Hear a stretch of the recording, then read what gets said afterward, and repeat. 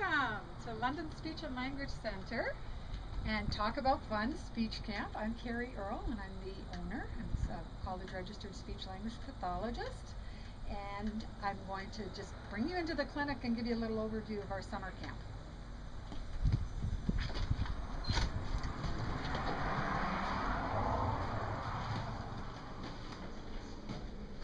Okay, so Talk About Fun was started in 1996. It was probably one of the first summer camp programs that involved speech pathology treatment, and it was developed to provide a really fun summer camp experience for kids that also need speech language pathology intervention or literacy intervention.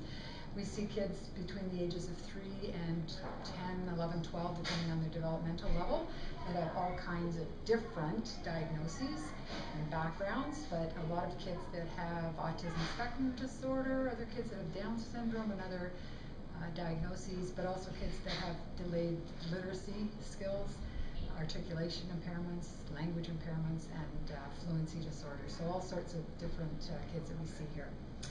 We assess all of the kids and develop 3 individual goals for all of them prior to camp, and then as part of their camp program they're pulled out for individual therapy, half an hour in the morning, half an hour in the afternoon.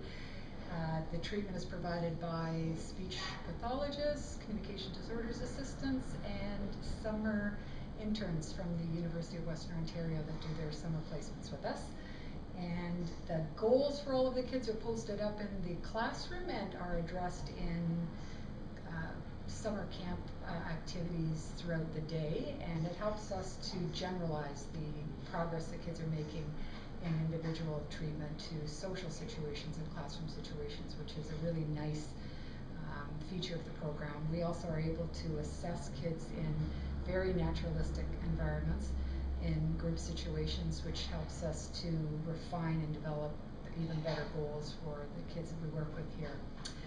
So we have a lot of fun, and we measure everything that we do like good speech pathologists, and write reports at the end that document the progress that we make, and I'm happy to share more information about the camp if anyone wants to give me a call or email me.